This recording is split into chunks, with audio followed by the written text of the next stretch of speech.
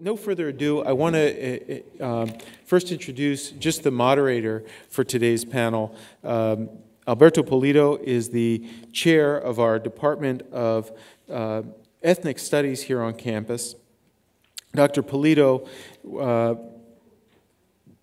studied at the University of California, San Diego, and the University of Notre Dame, receiving degrees in sociology and Chicana studies. He has spent his career examining the sacred and the religious in the lives of U.S. Latinos and Chicanos through a historical and sociological lens. He's published extensively in these areas with a focus on the intersections of race, religion, and community expressions. He's the author of the book, The Sacred World of the Penitents, and has a forthcoming book on the life and career of the first Mexican-American sociologist in the United States, Julian Zamora, which is entitled Moving Beyond Borders. It'll be published later this year by University of Illinois Press. And the most important thing about Alberto Lopez Pulido is that he is here with us at the University of San Diego, our very respected and distinguished chair of the Department of Ethnic Studies, the new Department of Ethnic Studies here at the University of San Diego, and it's a wonderful pleasure to have him moderating the panel. Thank you so much, Alberto. Thank you, David. Wow, that was very nice. Boy, I didn't expect that kind of an introduction. That was very nice. Let me go ahead and open up this panel entitled Migration, Religion, and National Identity. And as you are aware, we're late, and apologize for that, but I'm sure there's been good energy and good conversation going on. And I've been told that there are numerous students here that have to get to a class a little bit after 12, so please feel free to excuse yourself, and again, our apologies that we are running late. I am asking that the panelists spend 10 to 15 minutes in their remarks, and I will do my best to bring closure to this as quickly as possible. I've been asked to make a few comments in the end. I may or may not, just depending on how our schedule is running. It's a real pleasure to share the stage here with some distinguished folks. Let me just quickly mention them, and I'm trying to see how we're set up here. Would you folks mind if we just kind of present it the way we're set up? Would that be okay?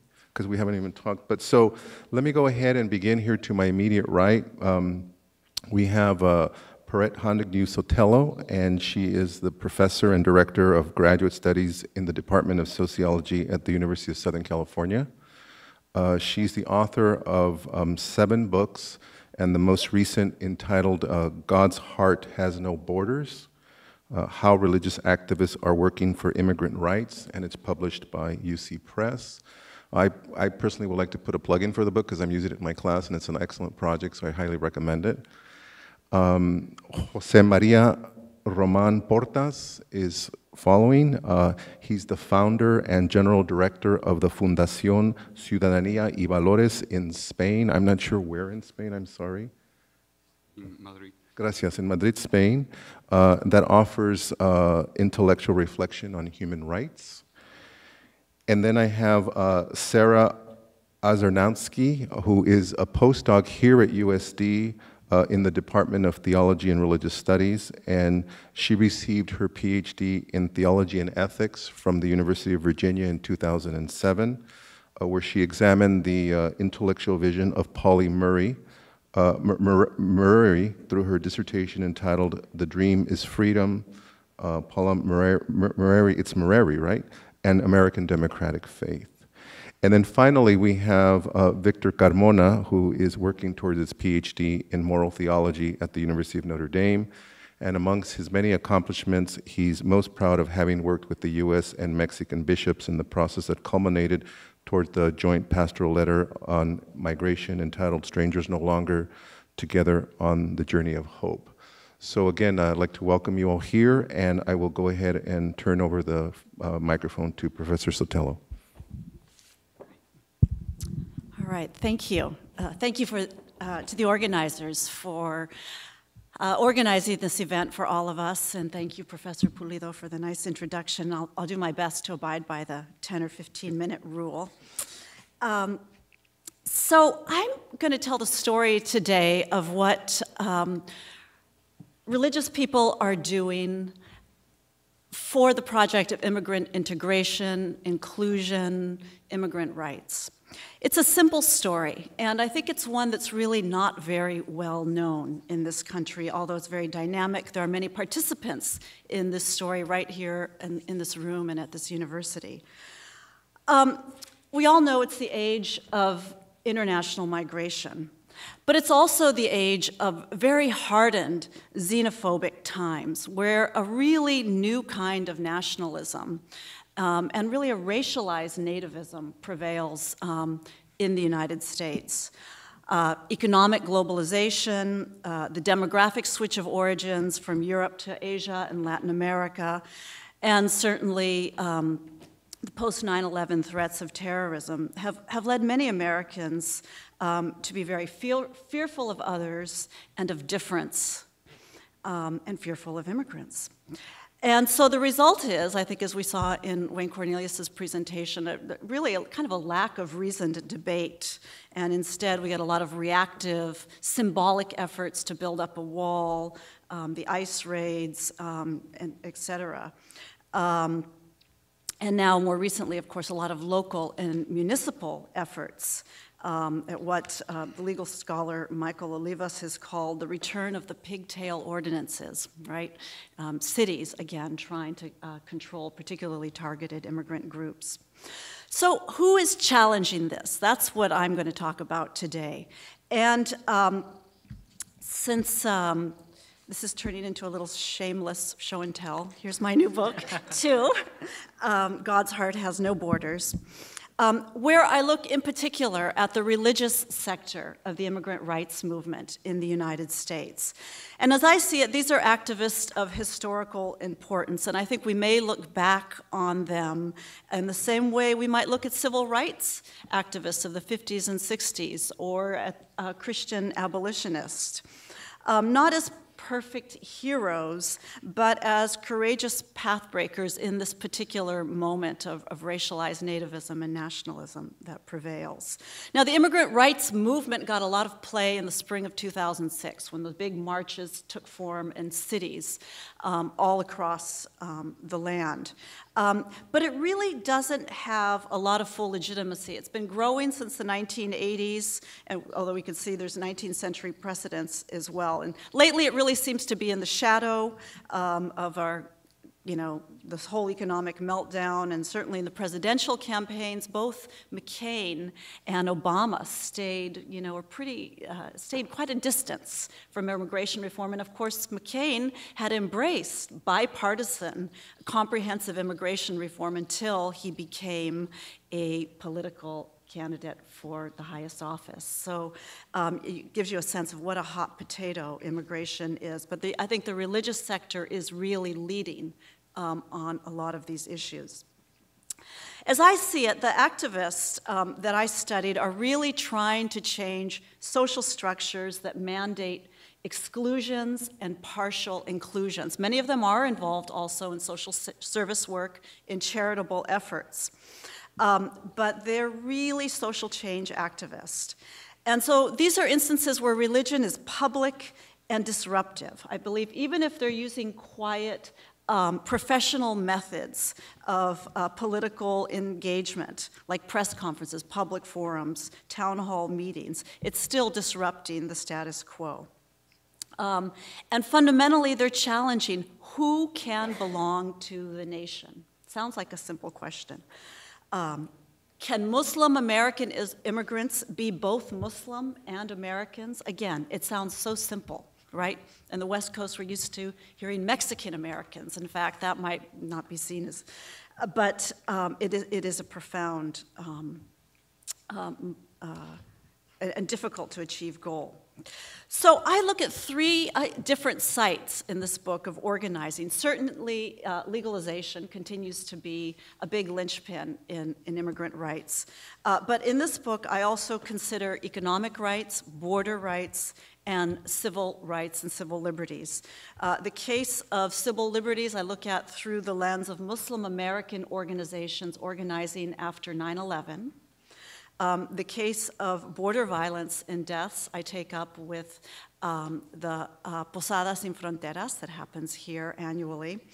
And the case of economic injustice and exploitation I look at through the lens of Interfaith Worker Justice, a group located in Chicago, and CLU, Clergy and Laity United for Economic Justice, and I understand some of the people on the program are also organized and involved in the statewide effort there. So, how are these religious people, trying to achieve immigrant inclusion? And how are they using religion? Now, religion gets used in this big monolithic way, but religion, we could break it down into various elements. And I hate the word tools, but I'm going to use it as kind of a shorthand. There's really 4 religious tools that, as I see it, the religious activists can use. One is religious faith serves as a moral blueprint for how to treat others. And Professor Cornelius just put up all of the different quotes from the Bible, Scripture. We saw Deuteronomy and other scriptures. Well, similarly, the other Abrahamic faiths also have scriptures, so that Jewish, Christian, and Islamic scriptures all prescribe love for the stranger, charity for the less fortunate, hospitality for the stranger. So welcoming the alien, justice, sharing, this idea of Christian kinship, Jewish righteousness, Muslim charity, and compassion for the poor, threads the scripture. So there's a lot of altruism, notions of sacrifice for others, and all of these are embedded in these metaphorical stories in the Quran, in the Bible, in the Torah. And these get used in very flexible ways by today's activists for immigrant rights. A second tool that they have at their disposal is that religion offers material and spiritual resources for activists. First of all, take a look at clergy. Clergy are just sort of naturally charismatic people, right? They're used to standing up in front of their flocks and preaching what is right and what is wrong. They're not only good speakers, but they have access to resources like buildings. And if you're organizing meetings, they have access to congregational meeting halls, to chairs, like real folding chairs and tables, fax machines, phones. And there's another resource that I would call spiritual tenacity that is really important if you're doing social movement organizing, because social movement organizers don't often achieve their goals in the first month or the first year, or maybe even the first decade of doing their work. A third resource that religion offers is legitimacy. As I said, immigration is and immigration inclusion, immigrant rights is a very unpopular cause. We have as educators, we have a lot of work to do along those lines. And as I just said, neither McCain nor Obama went very far in pursuing and really trying to problem solve immigrant integration and inclusion. So in an era when immigrants can be dehumanized as, we have these new nouns in English now. We have the illegals and we have the terrorists. These are words that didn't exist as nouns in the popular vernacular this way before. So religious leaders have, the legitimacy to speak up on these issues. They have a kind of legitimacy that endows them in a way that our political leaders don't have. And fourthly, religion offers ritual and shared cultural practices that gets used by religious social movement leaders. So songs, symbols, scriptures unify and keep people going. And a very old-fashioned notion of religion, but I think one that really resonates as well today, is that religion is sort of a bridge between our past and between our future. Religion helps us invoke ancestors of long ago, a connection, a chain, as one scholar called it, a chain to the past, and yet a connection to a more just future that religious beliefs are going to help us bring about. So very quickly, in 5 minutes, here are the people I studied. In a real brief overview, I interviewed over 100 people, and as I said, there were these 3 sites. I studied Clergy and Laity United for Economic Justice, a group founded in Los Angeles after the riots and civil rebellion of 1992, when a lot of downtown Los Angeles was really burned to the ground. So we see a lot of social movement groups, community groups arising in the ashes. CLUE is a multi-denominational and multiracial group, largely of Christian and Jewish clergy, although they have incorporated more Muslims since 1992. And they seek to promote economic justice. They work very closely with the new labor movements, which is one of our speakers last night noted, have also embraced the project of immigration reform. How do they do this? They do this through home visits to union leaders or workers, to workplace visits, and through protest. They offer spiritual support and strength to workers, and in Los Angeles, and in San Diego, and in Chicago, and in New York, and all the other places where similar groups are taking hold. Many of the newly unionized service union workers, as is featured in the work of Professor Belinda Lam, are new immigrant workers, largely Latino, also Asian American workers. CLUE members, as I said, were largely Christian and Jewish, so they use religious ritual and scripture very freely. For example, you have to read the book to get all the ethnography, but down Rodeo Drive, which everybody recognizes, Rodeo Drive in Beverly Hills, in a big struggle to win union contracts, they organized massive Passover Holy Week marches, right, where 150 clergy, multi-denominational, showed up in full religious regalia, playing guitar, singing songs, and marching around to different hotels, rewarding the good hotels that had signed just contracts with the unions, rewarding them with milk and honey, and punishing the bad hotels with bitter herbs. So CLUE, you get it, is very mediagenic, right? I mean, if you were a reporter, right, for the LA Times and New York Times, you would want to be out there covering this and getting that message across, and they've been enormously successful. Yet, religion is certainly not a hoax here. Clergy really do feel spiritually renewed in the process, and as I said, faith is what you do, and this is what they do to express their faith.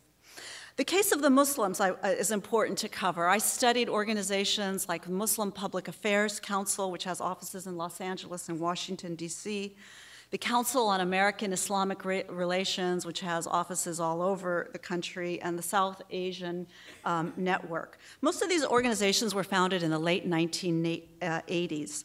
They're religiously identified organizations for civil rights and for the integration of Muslims into U.S. society. In the post-9/11 era, they were really thrown into high gear, defending and proactively promoting self-definition as Muslim Americans. This led to many Know Your Rights campaigns that were geared towards their own communities, and many Know Your Neighbor campaigns that were geared towards interfaith groups and the public at large.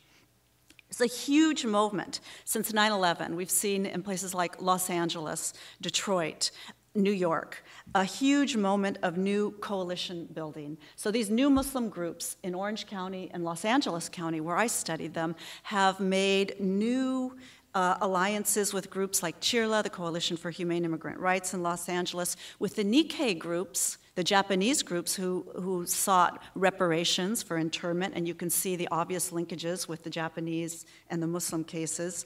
And then also they have new alliances with MALDEF, with the ACLU, and with Black civil rights lawyers and religious leaders.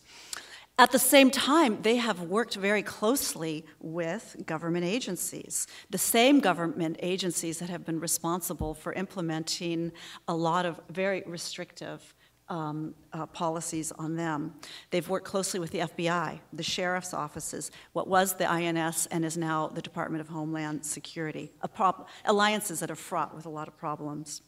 But what I want to emphasize here is that Muslim American organizers have used religion very sparingly in their organizing efforts. That is, they largely use secular, professional, institutional modes of politics. They never take out the Quran and say, we deserve our rights not to be deported and hauled away in the middle of the night because it says so here in the Quran. They point to the American Constitution. They present themselves as moderate and mainstream. So they use institutional politics, and yet they're pursuing, I think, a very, very profound struggle, a discursive struggle for self-identity to be Muslims and Americans. The last case that I will finish up with in 1 minute is one that's familiar to many of you here, and that's the Posada Sin Fronteras. And if you're not familiar with it, you can go on the 3rd Saturday of December, and if Friendship Park is not there in 2009, it's 2009, there'll be another site.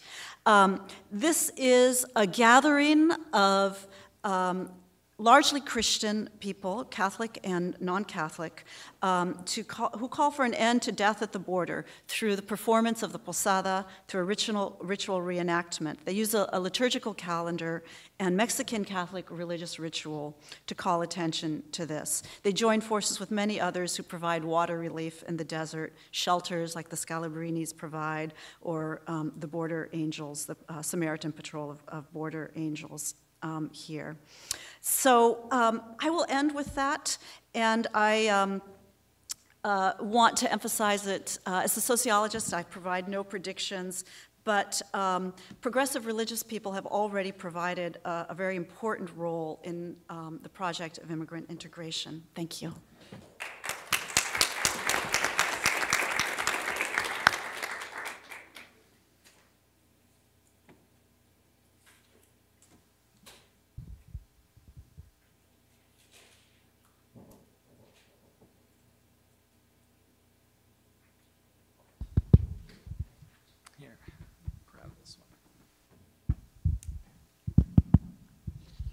Ahora, bueno, muchas gracias. Espero que el hecho de hacer la intervención en español pueda permitir a todos conocer la alta calidad de las instalaciones de este centro y comprobar la magnífica traducción que pueden ustedes disfrutar, para los que por lo menos no entiendan directamente el castellano. Y dicho esto, agradecer al Transborder Institute, a David Sherk, el haberme invitado a participar en esta estupenda jornada, Alberto Pulido, su introducción, y dando por sentado mi agradecimiento también a todos ustedes que han querido venir a escucharnos, voy a entrar ya directamente en la intervención para procurar no agotar los justos minutos con los que debemos cumplir en la intervención. El texto lo tendrán ustedes seguramente disponible en la información que el Transborder Institute facilitará a todos sobre las jornadas. Voy a intentar ir dando las líneas principales de la intervención, que en este caso trata de aportar a esta jornada una visión de cómo estamos percibiendo el problema de inmigración, religión en los países europeos, o por lo menos en los países europeos occidentales y en el conjunto de la Unión Europea. Como todos ustedes saben, Europa hasta hace muy poco era un conjunto de países, un continente muy homogéneo en cuanto a sus estructuras sociales, políticas y religiosas. Y últimamente el aumento de los flujos migratorios, especialmente en los países del sur, más cerca, en los países del área mediterránea el incremento de los flujos migratorios es muy grande. Esto está llevando a una serie de conflictos, fundamentalmente identidad nacional, identidad cultural y de los países de origen. Y uno de los elementos claves es el tema religioso. La identidad religiosa, todos sabemos, es un factor muy importante en la vida diaria y la identidad cultural de cualquier colectivo, y efectivamente cualquier colectivo inmigrante, y para las personas si se encuentran en una situación, digamos, de indefensión o desarraigo. Hubo una intervención hace tiempo que era significativa por lo que supone la persona a la que me refiero, que es el Papa, el anterior Papa Juan Pablo II, en un acto en la Catedral de Santiago de Compostela en el año 82, donde apelaba a las raíces de Europa, ¿no? Y él hablaba en aquel momento: yo, obispo de Roma y pastor de la Iglesia Universal, desde Santiago te lanzo, vieja Europa, un grito lleno de amor. Vuelve a encontrarte, sé tú misma, descubre tus orígenes. O sea, reconstruye tu unidad en un clima de pleno respeto a las otras religiones y a las genuinas libertades. Esto era relevante porque era una llamada, en este caso por parte del Papa, a reconstruir la unidad, a reforzar las raíces en un clima de respeto a las demás religiones. Esto me parece que es un tema clave donde juega el equilibrio que se trata de buscar. En definitiva, el crecimiento de las minorías y la evolución de la cultura occidental, y especialmente en Europa, ha llevado a un secularismo de la sociedad muy importante. En este sentido, nos encontramos con que los grupos migratorios en Europa se encuentran con una doble crisis. Por un lado, la llamada crisis de valores, que ofrece unas brechas internas de la sociedad entre una dimensión, digamos, más religiosa y otra dimensión más laicista. Y luego la crisis que supone la inmigración entre la identidad del país de acogida y la identidad de los migrantes. ¿Cómo podemos armonizar esta situación? Pues realmente se están llevando a cabo distintos intentos y distintas soluciones. En general, las minorías inmigrantes se encuentran con dos problemas, ¿no? Por un lado, su colisión con los valores cristianos y civiles, que básicamente eran los que conformaban las sociedades occidentales, y por otro lado, su propia crisis muchas veces con las estructuras seculares de la sociedad acogida, que chocan a veces con sus valores fuertemente religiosos desde el punto de vista de la vivencia personal. En este punto, a veces, estos inmigrantes se encontrarían más cercanos, digamos, a los valores cristianos de los países de acogida que a los valores del ámbito secular, que están más o menos marcando las estructuras de los países en los que ellos llegan. Hay, por lo tanto, una doble crisis, la crisis de valores espirituales y laicistas, y la crisis del país de acogida y los inmigrantes que llegan al país europeo. En este sentido, básicamente, ¿cómo se pueden afrontar esta doble crisis? Pues pensaba que con una acción política y con una acción técnica. Desde el punto de vista por resumir los esquemas fundamentales sin entrar en otros detalles, desde el punto de vista técnico tendríamos que establecer tres criterios, que son los que están prevaleciendo fundamentalmente allí en los países europeos. Hablo fundamentalmente también de España, Francia, Italia. El primer criterio para afrontar esta colisión son los derechos humanos. Este es el punto de partida fundamental que se adopta como criterio, que permite ver en todo inmigrante, fundamentalmente no un inmigrante, sino una persona, un ser humano con todos los derechos que comporta su condición. Los derechos humanos se proclaman universales y, por lo tanto, entendemos que prevalecen frente a cualquier otra convención de los hombres, de los seres humanos. En España, por decir un ejemplo ya concreto, la ley de extranjería que regula los flujos migratorios configuraba los derechos fundamentales como límite a las manifestaciones de las convicciones religiosas o culturales. Los derechos humanos como primer criterio para avalar o limitar comportamientos. Esto es un constante, se está reformando esta legislación en España, por ejemplo, y dice que las normas relativas a los derechos fundamentales se interpretarán en conformidad con la Declaración Universal de Derechos Humanos y con los acuerdos internacionales, ¿no? Sin que pueda alegarse la profesión de creencias religiosas o convicciones ideológicas o culturales de signo diverso para justificar la realización de actos o conductas contrarias a las mismas. Es decir, primer criterio, los derechos humanos, los derechos fundamentales para admitir o no los comportamientos de las personas o de los grupos que llegan al país. Y también, lógicamente, para el tratamiento de esas personas, que incluyen los derechos humanos relativos a no discriminación, etc. El segundo criterio es el orden establecido. En la defensa de las identidades, cuando no entra en colisión ante un acto conflictivo, cuando no entra en colisión un derecho fundamental, un derecho humano de la Declaración de Derechos Humanos, prevalece el orden establecido, que se entiende que es el que ha contribuido a diseñar una sociedad atractiva para los migrantes, para la gente que decide ahí, que decide asumir los riesgos de viajar a ese nuevo país. Entendiendo como un valor sobreentendido que los derechos humanos han estado en la base de la construcción de ese orden establecido también, o sea que si no, no podría llegar a ser. La Constitución española, por ejemplo, dice que la dignidad de la persona, los derechos inviolables que le son inherentes, el libre desarrollo de la personalidad y el respeto a la ley y a los derechos de los demás son fundamento del orden político y de la paz social. Esto es un elemento fundamental. Y estos valores constitucionales, en ese sentido, pasan a formar parte de la identidad nacional y prevalecen frente a cualquier minoría. Es decir, que no cabe que nadie pueda alegar algo que vaya distinto a la libertad, al respeto a la ley, al respeto a los derechos fundamentales de los demás. Y el tercer criterio es el pluralismo.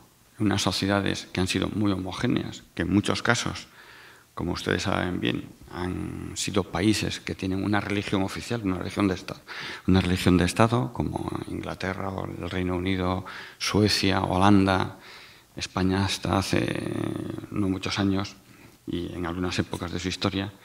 El pluralismo es otro de los criterios fundamentales para poder utilizarlo como organización de la convivencia dentro del país. El pluralismo social es uno de los rasgos fundamentales de la definición del Estado como democrático, como aquí es muy bien conocido, pero siendo claro el pluralismo político y el pluralismo de las instituciones, el problema más difícil de analizar es cuando hablamos del pluralismo cultural, donde ya la cosa está menos reglada, ¿no? Muchas veces el pluralismo cultural es más difícil de separar del pluralismo religioso. Sabrán muy bien cómo parte de los conflictos en los que las sociedades europeas se han puesto a legislar y a intentar ordenar son problemas como el uso del pañuelo islámico por parte de las mujeres, etc., ¿no? Que ha creado conflictos de orden público. En principio, dentro de ese pluralismo se entiende que es aceptado que el centro escolar debe respetar los signos de identidad de los alumnos, en cualquier caso, siempre que no afecten al orden público. Esto ha sido, en este caso, quedarían a salvo tanto los derechos culturales como los derechos religiosos, sabiendo que no colisionan con principios básicos de la organización política y social de cada país. Dentro de lo que es la radicalidad de los planteamientos de un país europeo como es Francia, que muchos de ustedes conocerán bien, el gobierno francés hace unos años, cuando esta dimensión alcanzaba ya un tamaño realmente importante, decidió abordar el tema políticamente y, como saben, creó un Consejo de Laicidad para analizar hasta qué punto se estaban respetando los valores republicanos en ese país. El Consejo de la Laicidad emitió una serie de resoluciones, entre otras, aprobadas después por la Cámara y por el gobierno francés, se decidió prohibir el uso de signos religiosos ostensibles, en concreto el pañuelo islámico. Es cierto que esto lo hacía extensible a signos ostensibles judíos y a signos ostensibles cristianos, pero esto parecía que, además de enrarecer un poco el problema, no ofrecía soluciones prácticas. Estaba claro que había un problema de fondo que era fundamentalmente el pañuelo islámico. En este sentido, en este caso, el gobierno francés pretende preservar frente al conflicto religioso lo que es la identidad nacional. En este punto el pluralismo quedó ahí un poco más tocado y es uno de los temas que es más difícil de resolver. Por eso, al lado de estos criterios básicos, primero el derechos humanos, después la prevalencia del orden establecido cuando no entran en colisión los derechos humanos y salvaguardar en todo tiempo el pluralismo en todas sus dimensiones, político, social y cultural y religioso. Luego viene la acción política, o sea, acciones políticas para intentar resolver estos posibles conflictos. La acción política es precisamente, después de los gobiernos anteriores, ahora la primera aportación del actual presidente francés, que es Mr. Sarkozy, donde ha lanzado la idea de la laicidad positiva, como vía para intentar afrontar estas situaciones.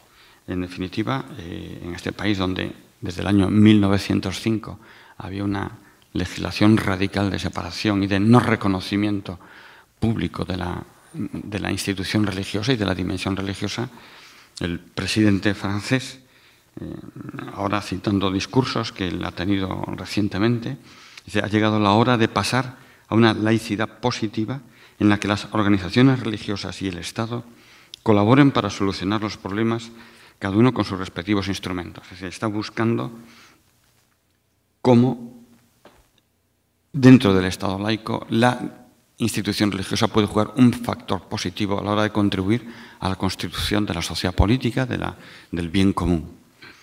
Esto sería un cambio distinto entre lo que es este conflicto de valores entre dimensión espiritual y religiosa y valores laicistas, por así decirlo. El presidente Sarkozy, por supuesto, quiere reconocer en este caso las raíces cristianas de Francia, pero dentro de este pluralismo cultural y religioso que hay que defender. Él mismo decía en una de sus declaraciones: las raíces cristianas de Francia no impiden la vida en común con los musulmanes, igual que tampoco impiden escuchar a otras autoridades religiosas como el Dalai Lama, que nos ha enriquecido con sus reflexiones. Sí. Es un plano de debate conceptual, ¿no? Pero aquí hay una aportación muy importante, conscientes de que la dimensión ética y religiosa, ¿no?, permite dar una mayor comprensión de la persona en su totalidad. En Francia, por seguir el hilo argumental, después de esa resolución que hablábamos antes del Consejo de Laicidad y del Gobierno de prohibir los signos ostensibles en las escuelas, se ha dado el proceso de un incremento enorme de niñas musulmanas que se acogen en las escuelas católicas. Han dejado la escuela pública para asistir a la escuela católica, donde el hecho religioso es valorado positivamente y no encuentran dificultades para manifestarse como son. Son dobles procesos que van ocurriendo donde se encuentran más acogidas y donde su comprensión como persona es mayor. La otra actividad política, aparte de este concepto, es buscar soluciones concretas. Aquí, en este caso, ha hecho referencia la ponente que me ha antecedido a instituciones que ya son de larga tradición en su país, en este país, pero fundamentalmente yo diría que la actuación política en Europa ahora mismo está buscando dar visibilidad institucional al hecho religioso. Primero, por supuesto, estableciendo la igualdad de todas las instituciones religiosas y luego creando instrumentos de acogida y de integración. En Francia se creó por primera vez el Consejo Francés del Culto Musulmán para intentar dar organización y visibilidad a la dimensión religiosa de los musulmanes en Francia, que ya es una minoría muy importante. Como ya conocen, no me voy a entretener porque me deben quedar un minuto prácticamente. Otra solución política ha sido crear organismos políticos para dar interlocutores válidos al hecho inmigratorio y a la dimensión religiosa del hecho inmigratorio, y por seguir la línea argumental de Francia, pues la creación del Ministerio de Inmigración, Integración, Identidad Nacional y Codesarrollo. Es decir, la búsqueda de un ministerio que busca la integración, se ocupa de la inmigración, pero en plena igualdad con la identidad nacional. De hecho, entre las funciones del ministerio francés está el aplicar políticas de educación, de lucha contra las discriminaciones, de integración, etc. Y, por otro lado, en la promoción de la ciudadanía, de los principios y de los valores de la República. O sea, es un ámbito que está luchando que sea constantemente parejo a la defensa de la integración. La inmigración, la integración y la identidad nacional están íntimamente relacionadas, decía el ministro francés. Paralelo a esto, dos cuestiones básicas. Bueno, en España, en otros países han ido creando los ministerios y las secretarías de inmigración. Está el contrato de inmigración. Se ha buscado una herramienta político-institucional que intente comprometer al inmigrante con los valores del país de acogida. En Francia está el contrato de inmigración, que lo ha puesto en vigor desde el año 2006, y al darse cuenta, y sobre todo después de los disturbios que hubo hace 2 años, hace 3 veranos, que no era suficiente con que el inmigrante asumiese ese contrato de inmigración, ha creado ahora el contrato de acogida e integración para la familia. Es decir, toda la familia del inmigrante tiene que firmar ese contrato de inmigración. En España hay a modo experimental, sobre todo en la Comunidad de Valencia, otro proceso que es voluntario, y es un proceso piloto, que es un compromiso de integración, en la que el inmigrante es acogido, se dan todos los derechos políticos de la ciudadanía, pero a veces se compromete a incorporar la lengua, los valores ciudadanos, los derechos fundamentales, etc. Todo esto que está buscando en Europa, la experiencia es intentar que no se consolide una especie de comunitarismo, a lo que en las sociedades homogéneas europeas hay mucho miedo. En principio, las ideas grupales, las ideas de grupo, las ideas comunitarias no son bien recibidas, y lo que se busca y se pretende evitar que sean fosos para la integración o que sean brechas importantes para la integración. Para resumir, 3 ideas básicas. O sea, para lograr la plena integración de los inmigrantes es necesario atender a la dimensión religiosa de la persona y de sus valores religiosos. Es un hecho experimental comprobado. El tratamiento que se le dé a la religión por parte de los responsables políticos tiene que ser un elemento importante para facilitar la integración social. Y en este sentido, la propuesta diría yo aquí, para avalarla de alguna manera, la propuesta del presidente francés de la laicidad positiva, nos parece que es importante a la hora de marcar los nuevos rumbos que las políticas europeas tengan que seguir a la hora de dar un reconocimiento positivo en la vida pública al hecho religioso, de tal manera que también dé más confianza a los inmigrantes a la hora de participar en la vida pública, social y en este caso también espiritual del país en donde han ido a vivir. Nada más, muchas gracias.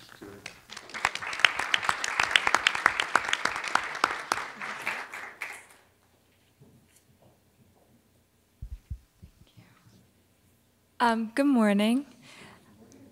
I am trained in religious studies and make that my disciplinary home. But I will not be talking about religion today, but instead be using methodologies that are familiar to us in our hallway in Maher to talk specifically about U.S. border policy. In particular, I'm going to offer a moral analysis of border policy strategy of prevention through deterrence. I'm trained as an ethicist, and for ethicists, deterrence is an important category. It's a category that makes bells ring for us. And it's a category that's typically used in 2 areas, in criminal law and in international relations. And when I began to look closely at border policy, what I noticed is that it really collapses a deterrence that belongs to law enforcement with the use of military technologies and force as a deterrent. And so this morning, what I want to do is just point briefly to some of the moral implications of a border policy that includes international deterrence, and then also conclude with a prescriptive recommendation for a shift in border policy toward a democratic and Pan-American standpoint. So here in San Diego, deterrence is evidenced in the fortified steel wall that Professor Cornelius pointed to, if you were here for his presentation, that cuts a jagged path for 14 miles emerging out of the Pacific Ocean and into the foothills of the Laguna Mountains. The wall is a centerpiece of Operation Gatekeeper, which is a border policy initiative launched by President Clinton in 1994. To deter border crossers, Gatekeeper focuses technology, a majority of agents, and increased surveillance on urban corridors like San Diego. So over the past 14 years, almost 15 years, Gatekeeper has been bolstered by a collection of federal laws and policies, but the emphasis on deterrence persists. That's the one thing that has defined border policy since 1994 and continues to. A corollary of deterrence is that technology and manpower employed in urban areas will result in border crossers being, quote, forced over the more hostile terrain, end quote. That's US border policy language of desert and mountains. So what this strategy assumes is that the natural barriers will deter border crossers and that those undeterred will be easier to apprehend. Neither assumption has proved to be correct, and Professor Cornelius offered extensive statistics about this.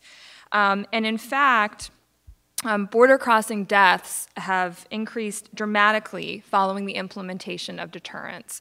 So according to the US government, the GAO, the Government Accounting Office, border crossing deaths doubled between 1995 and 2005, and Professor Cornelius reported to us this morning, he's my authority on these numbers, that since 1995, 5,000 people have died in the United States in the process of crossing the border.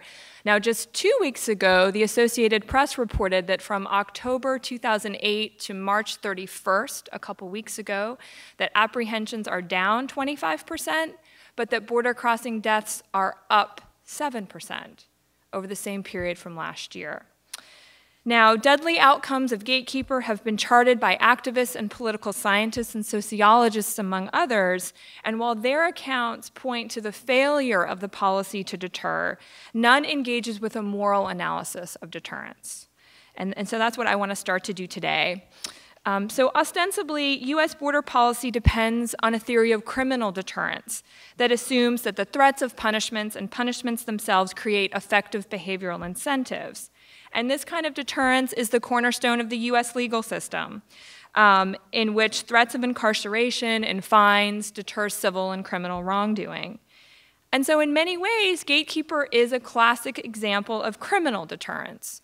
It assumes that the increased likelihood of apprehension for unauthorized crossing in San Diego and the risk of death for crossing east of the city will deter people from committing what is a civil offense of crossing the border without proper papers and not at the proper place.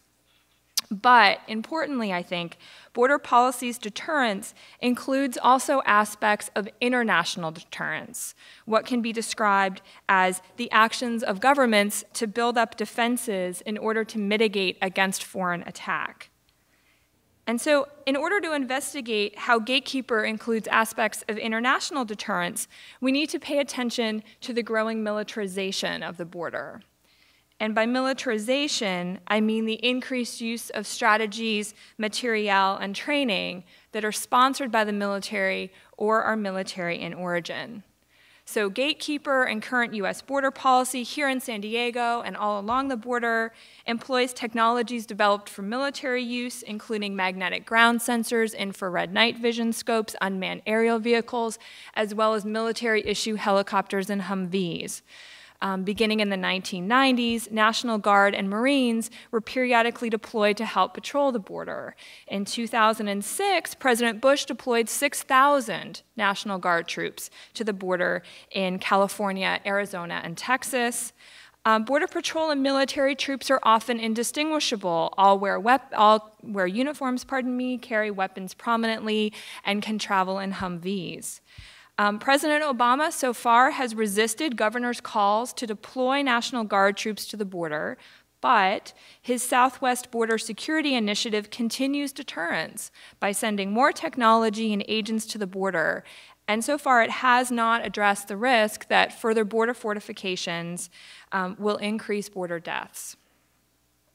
So Gatekeeper's strategy of prevention through deterrence exceeds criminal deterrence because it employs military technologies and personnel to dissuade citizens of other countries from crossing the border. The targeting of unarmed civilians with military technologies and sometimes with personnel points to just war as a tradition of moral analysis to examine current border policy. Now, just war is a collection of principles that addresses when it is justifiable to use military force and what limits and restrictions should govern the use of force. And so to investigate Gatekeeper with the ethical resources of just war, I argue, can help us to evaluate what is happening on the border, what's going on here. So central to just war is the principle of discrimination, which requires that military force target only those who aren't combatants, that unarmed civilians are immune from being targeted. Yet, US border policy targets border crossers with military technology and has threatened them with military force. So people who cross the border without authorization, so people who are crossing not at the proper place and without the proper papers, are plainly not combatants. But, as we've talked about this morning already, according to dominant political rhetoric, they are not innocents either. Once a person crosses the border without authorization, she is always already illegal. A lawbreaker without any legal, or it would seem moral, standing. And so what I want to do is look at political philosopher Michael Walzer's discussion of discrimination in his discussion of just war, and particularly his discussion of the moral equality of soldiers, to help us to figure out the constructed status of border crossers as no longer innocents. So for Walzer, the moral equality of soldiers is grounded in the fact that every soldier is a legitimate target of an opposing soldier because each has, quote, allowed himself to be made into a dangerous man, end quote. In so doing, and in the context of wartime, argues Walzer, the soldier consents to his status as no longer innocent. A soldier is a justifiable target of military force in large part because he has adopted self-consciously a particular moral status. A soldier has, to some extent, agreed to be the target of force. Border crossers have not done anything to allow themselves to be made into dangerous persons. They have not self-consciously adopted the moral status of dangerous people. Yet they are targeted by military technology and threatened with military force. So another discussion of Walzer's, which is right next to this discussion of the moral equality of soldiers, is his discussion of who qualifies as a non-combatant. And so I argue that this can address the moral status of people who cross the border not at the proper place and without the proper papers. So to talk about these people, who is a non-combatant, Walzer explains that, quote, the theoretical problem is not to describe how immunity is gained, but how it is lost. We are all immune to start with. Our right not to be attacked is a feature of normal human relationships. The right is lost by those who bear arms effectively because they pose a danger to other people.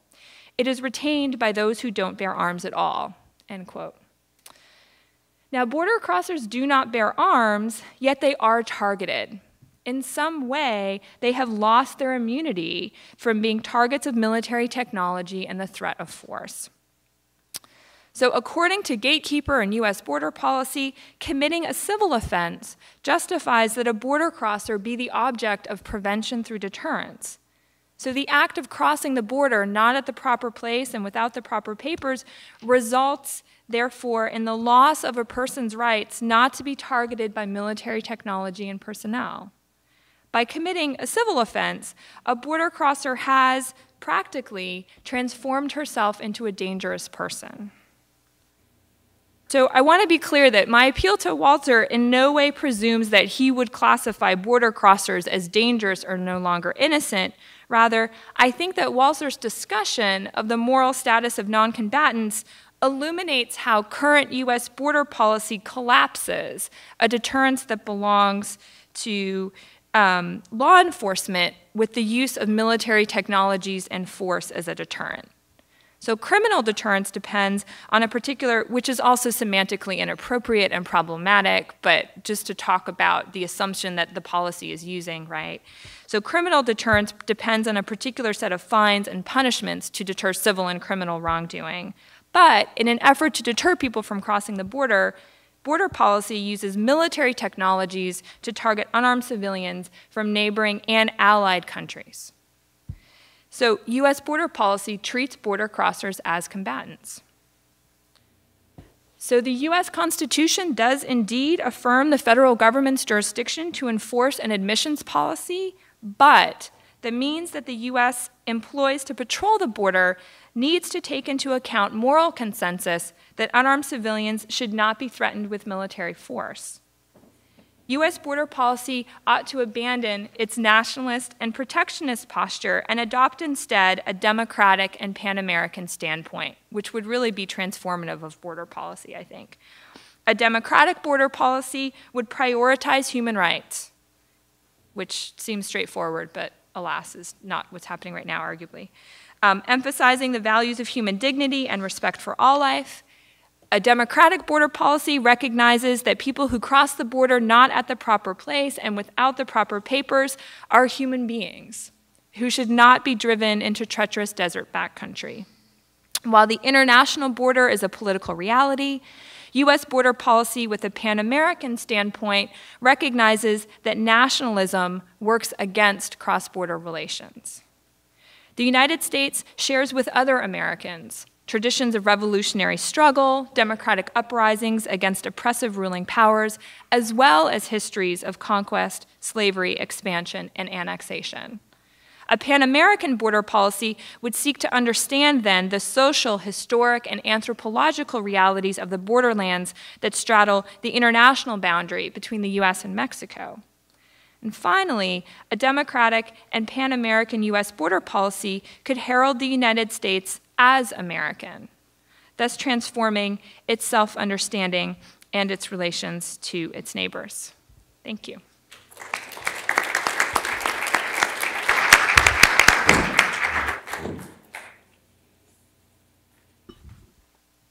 Hi, good afternoon. Let me begin by expressing my gratitude to the Transborder Institute and the Joan Kroc School of Peace Studies for their invitation. I came to this university 7 or 8 years ago looking for help from its students, professors, and administrators for the San Eugenio mission at the outskirts of Tijuana. The outpouring of support we received, particularly in time volunteered by undergraduates, nursing students, and others, made a significant difference in the lives of many there. The witness of the students in particular taught me that this is a very special place, so it's very good to be back.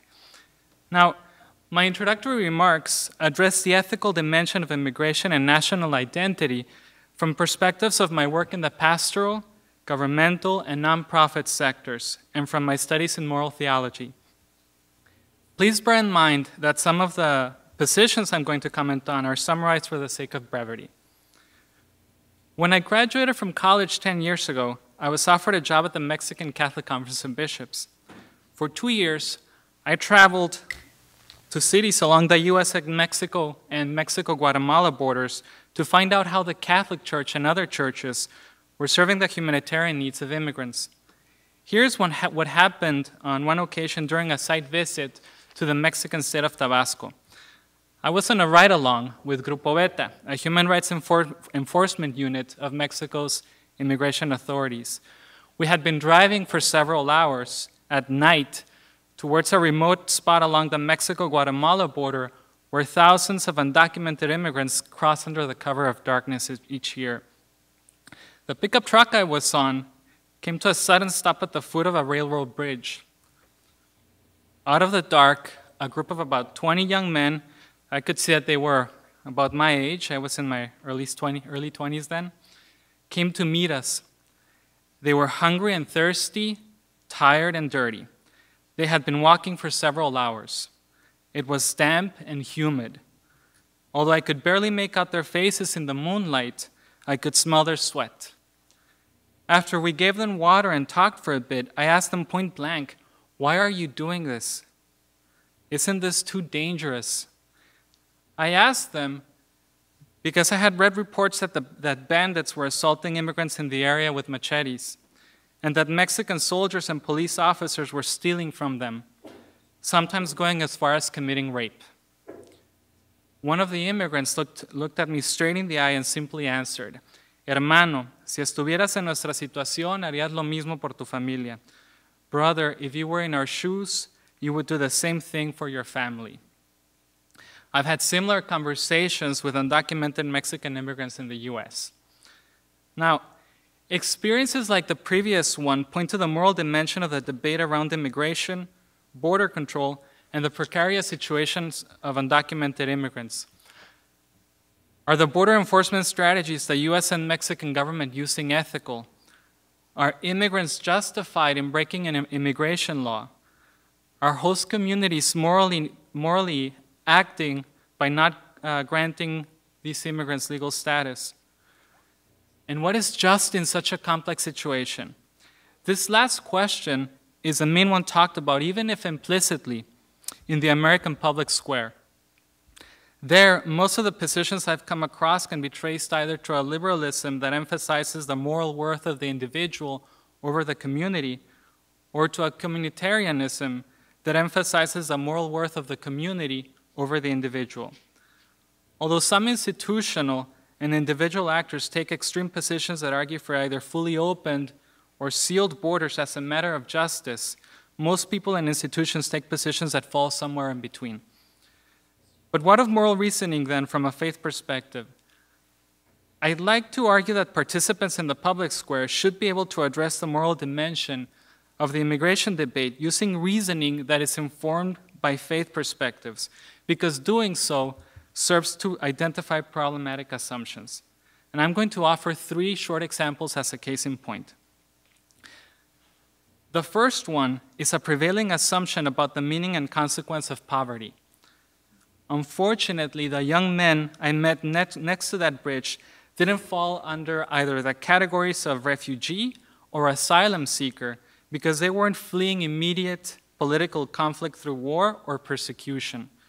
Most ethical positions informed by secular thought, and a few also informed by faith commitments, makes a strong distinction between political and economic reasons for migrating. The argument goes usually something like this. There are economic immigrants, and then there are political refugees. Economic immigrants are coming because they want a better, easier, and economically richer life, while refugees are escaping violent situations and simply seek survival. Therefore, refugees clearly have a higher moral claim than do immigrants. The reality of undocumented immigration in this hemisphere, though, is much more complex than that. Now, I don't want to deny the tragedies that cause refugee displacement, nor the suffering that refugees endure. However, I also don't want the suffering of those experiencing extreme economic violence to be diminished. Gustavo Gutierrez's liberation theology, for instance, sheds light on the meaning of poverty. It is premature death, and as such, it is an evil that can't be ethically justified or ignored. From that perspective, the young men I met were escaping death and seeking survival for themselves and for their families. Farid Zakaria also lays it out well for us. Quote, "Here poverty means a bad life, but poverty in the third world means death. For the 1 billion people who live on less than $1 a day, 1 bad cold, 1 unlucky fall, 1 month of poor rainfall, and they or their children or both will surely die." Close quote. Now, some are beginning to use the term economic refugees, and that is an important and necessary step to take. But it is also necessary to figure out what their moral standing is in relationship to economic immigrants and political refugees. A second example has to do with a common misconception about the way in which a person's undocumented status is experienced. It is likely that some of the men I met at that bridge already had family members living in the US as citizens, permanent residents, or undocumented immigrants. The answer the young immigrant gave me illustrates how the family is an intrinsic aspect of their decision-making process. Many pastoral and nonprofit agents across the US and Mexico know from experience that immigrant families have members with different legal situations. For instance, imagine a family of 5. The father and the first child are undocumented immigrants, while the mother and the middle child are permanent residents, and the youngest child still is a US citizen because that child was born here. Now, in the public debate, however, the family as such is rarely given any direct moral standing because the moral agent in question is assumed to be a relationless individual, a monad, who is here alone and is morally required to pay the price of breaking the law. It is well known that the U.S. Catholic bishops, as well as leaders of other Christian denominations, are very strong advocates of ensuring that immigration policies follow a principle of family unity that is based on their interpretation of natural law theory and/or scripture. Even so, the debate in the public square takes it for granted that the sole subject requiring moral consideration is the undocumented immigrant, when in fact that isn't the case. Here's a third assumption. A third assumption regards national identity and assimilation. What happens to immigrants like the young men I met once they arrive into the US and live among us? What moral weight should the protection of American culture and way of life be given in immigration policies? Liberals argue that this should be less of a concern when compared with the moral worth of the immigrant, while communitarians argue that this is an essential consideration, otherwise the country will lose its character. Although American society self-identifies as multicultural, its experience with mestizaje, or the mixing of races and cultures into new hybrid ones, is relatively recent, because anti-miscegenation statutes were common until the late 1960s. Among Mexican American and other Latinos, though, mestizaje is long-standing. Out of this experience, for example, Father Virgilio Elizondo has developed a Latino and Latina theology that finds in Our Lady of Guadalupe's mixing of the Spanish and native races, cultures, and religions a beautiful response to the violence and conquest of evangelization. In Our Lady of Guadalupe, Elizondo finds dignity and affirmation for a community that has experienced the pressures of assimilation into a white Anglo-Saxon Protestant understanding of national identity, sometimes by the Catholic Church itself. An understanding which Samuel Huntington has articulated to a certain extent that takes a given culture and just one as normative for the American experience because of the notion that only that one culture provides the moral underpinnings for the American consensus around political unity and religious pluralism to thrive is laden with implicit ethical stances. True, the question of integration, frankly I prefer this term instead of assimilation because it seems less violent, is morally complex. But what I'd like to propose is that the theology of Elizondo and the experiences of Mexican Americans and hybrid Americans of mixed race or ethnicity begs the question of whether moral analyses revolving around the issue of integration are taking their experience of national identity and their sense about the present and future of the American consensus into consideration. From a faith perspective then, three problematic assumptions in the debate around immigration, border control, and the precarious situation of undocumented immigrants come to light. First, that poverty has no moral weight when it does. Second, that families require no direct moral consideration when they do, regardless of the mixed legal statuses of their members. And third, that the complex moral questions surrounding integration into the American consensus of political unity and religious pluralism revolve around an abstract sense of multiculturalism, whereas little attention is given to the experience of Americans of mixed race or ethnicity. In closing, perhaps it is fitting for us to remember that when the good Pope John XXIII wrote his letter on peace on earth, and in it set out to identify what is required from the relations between persons, their governments, and the international community for peace to exist, he included the experience of migration. Justice for immigrants is a key piece of the puzzle for peace. Thank you very much.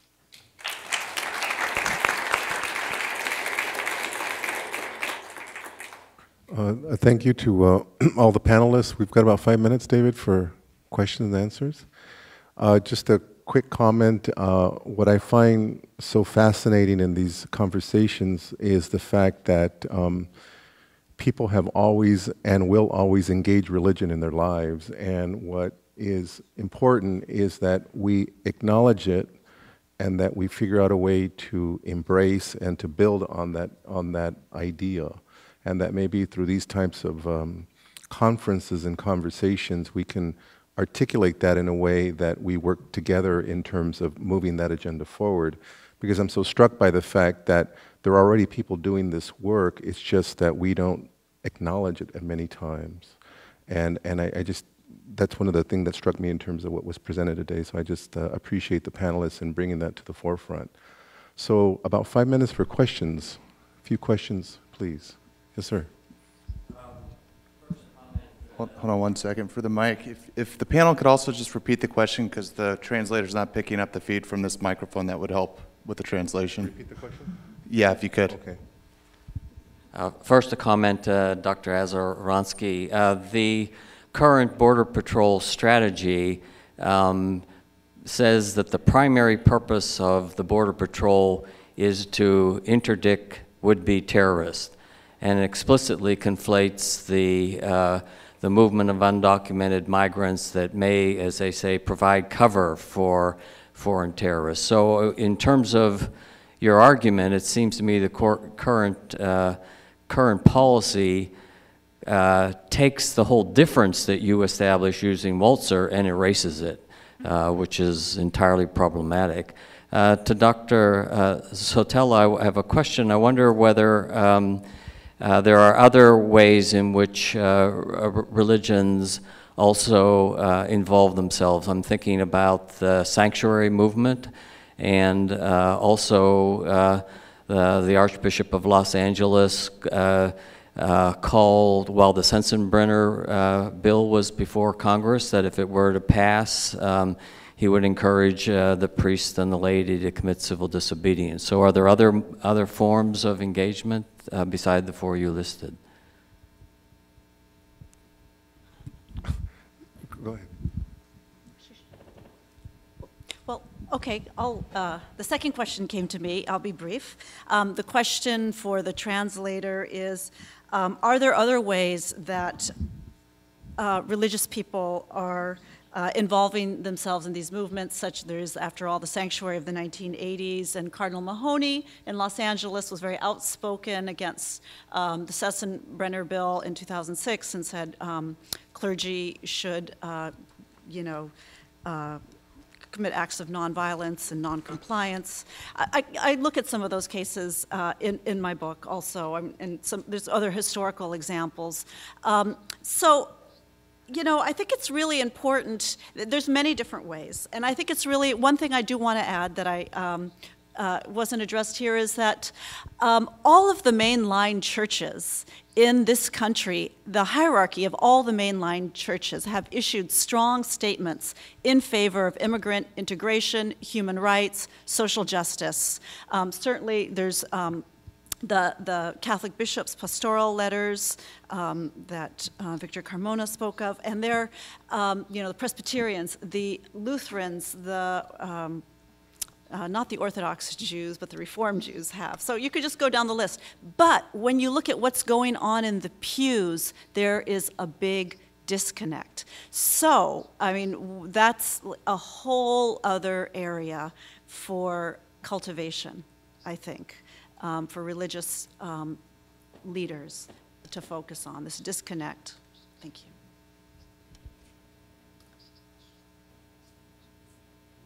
Oh, sure. Yeah, I'll respond. Yeah, sure. That you were saying that that the Border Patrol understands that it is trying to interdict terrorists, and so completely collapses this distinction I'm making between criminal deterrence and international deterrence.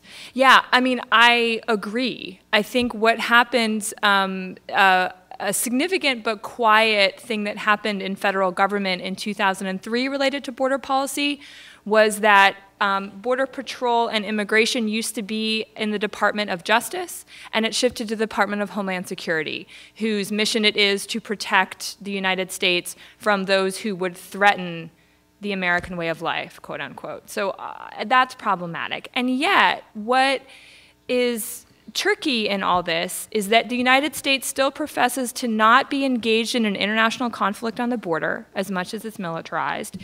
It still understands what it's doing as an issue of law enforcement, and it professes to be law enforcement even as they have deployed troops and may in the future and are certainly deploying military technology. And there are people, Peter Andreas is one who has a great book called Border Games, and Timothy Dunn is someone else who makes the argument that what's happening on the border, and has been since the 90s, is in fact a low-intensity conflict. And so that really we need, so for me as an ethicist, I want to be taking categories of moral analysis that deal with not just criminal deterrence, but also war, to say that if this is a low-intensity conflict, that's what we need to be thinking with. So I agree with you that it collapses, and yet the language of the policy from 1994 that is extant is very much, seems to be on its face criminal deterrence. And I want to say, well, it's both.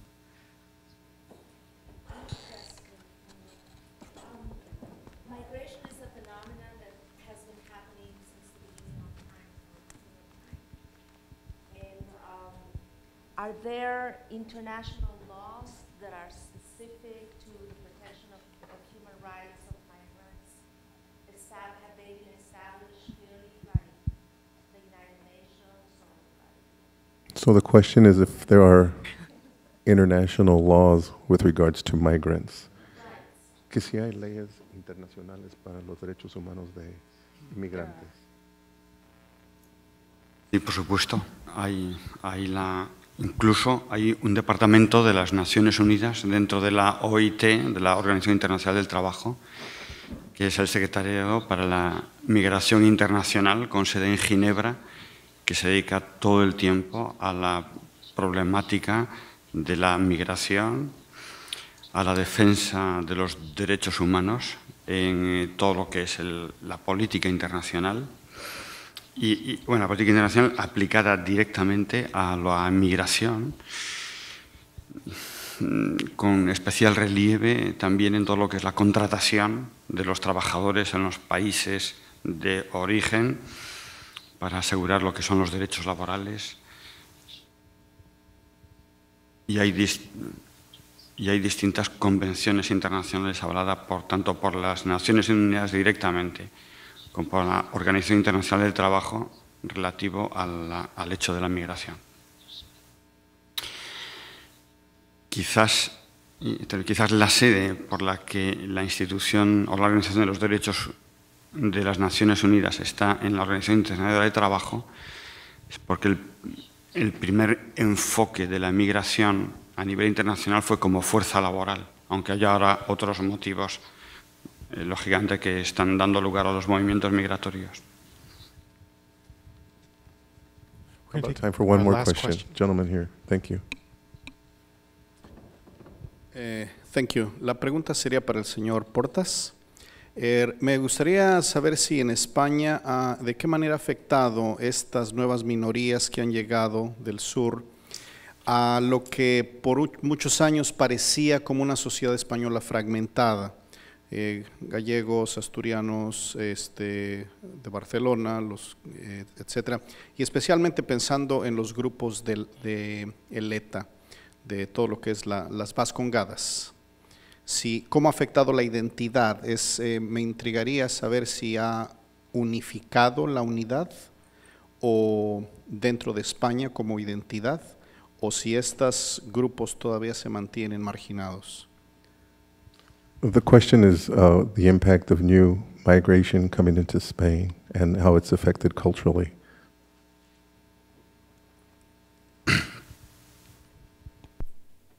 La inmigración en España, en mi opinión, todavía no ha afectado al hecho de la identidad nacional. Básicamente, sí está afectando a la organización social, política y económica, en la medida en que los inmigrantes en España, desde el primer momento en que llegan y empiezan a realizar su función, adquieren todos los derechos de la ciudadanía. Y en este sentido, las tensiones que se generan son por la utilización de los servicios públicos y sociales, la educación, la sanidad, los servicios para los mayores, los elders, donde a veces sí que han entrado en conflicto con la población local, pero no ha afectado lo que es a la estructura social.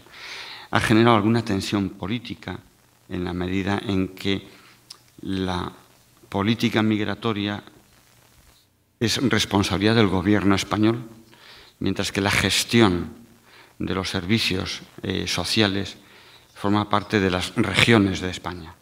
Y ahí se generan tensiones porque la inmigración no se distribuye igual, lo mismo que ocurre en Estados Unidos, no se distribuye igual por todo el país, por todo el Estado español. Entonces, las regiones que tienen más presión inmigratoria tienen más problemas generales. De todas formas, estamos en un punto ahora mismo de crisis o de reenfoque por la crisis económica. La crisis económica está suponiendo que haya crisis laboral y empieza a haber en algunos aspectos enfrentamientos, quiebra de la cohesión social a la hora de disputar un puesto de trabajo. España, lamentablemente, en este momento es el país con mayor paro laboral de toda la Unión Europea y está la economía, digamos, en una crisis fuerte, y esto por primera vez empieza a suponer alguna crisis, digamos, un poquito importante a la hora de la integración de los inmigrantes. Pero no ha afectado todavía la identidad en general de lo que es el Estado español. Well, thank you very much again. Can we give a round of applause to our panelists? Thank you for attending, and Dr. Shirk, I'm sure, will follow us with the next set of directions. First, I do want to thank Alberto and the panelists for basically bringing us back on schedule after the disastrous performance of our morning moderator in terms of time schedule. I will point out that we do have a luncheon keynote speaker that we've anticipated, and those of you who registered for the lunch, I'll ask you to proceed through these doors. There are that lunch will take place in conference rooms A through D. We do have, I think, a couple of slots available. If you didn't happen to register for the lunch, please check with our attendants, and there may be space available. If not, we'll see you back here at 2:30 for the panel on religious perspectives and teachings on migration and national identity. Thank you so much for being here and for your attention.